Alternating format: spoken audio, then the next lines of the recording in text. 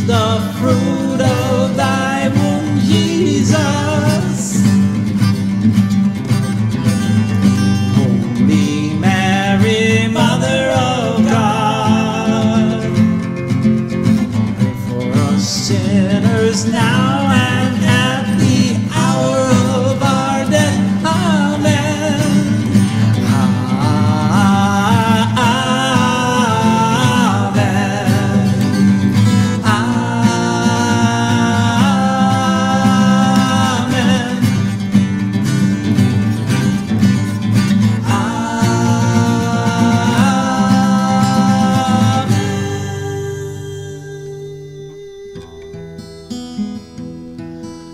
The Lady of all nations leads us to her Son. She is a co-regent, twixt the two hearts beat as one. The Blessed Mother calls us to live our lives in peace, to be a good example of Christ our Paschal feast. The Lady of all nations, the Mother of us all. Our Lady appeared to a younger Melanie Calvert. She asked why Our Lady was crying. She said, "'Cause her children do not know her."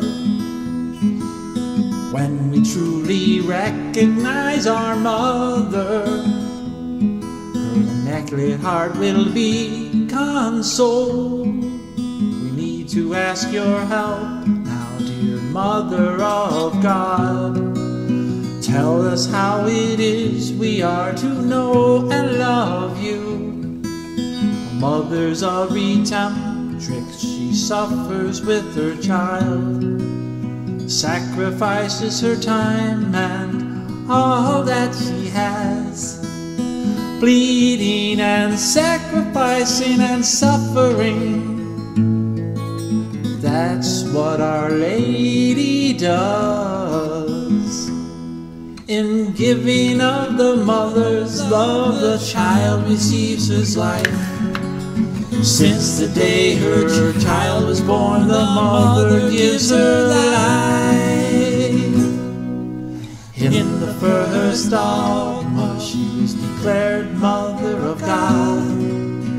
In the second dogma, perpetual virginity. In the third dogma, the Immaculate Conception. In the fourth dogma, she was assumed body and soul. The final dogma now, the Mother of us all, the Lady of all nations, the rose, the flower of love. She's storming the gates of heaven. To know her is to love her. She says, "Come to my Son, the Lord Jesus. Come feel the love, truth and joy. Come to my Son, the Lord Jesus. See my little baby boy, the Lady of all nations, the Mother of us all, the Mother of all nations. She gives to us her all.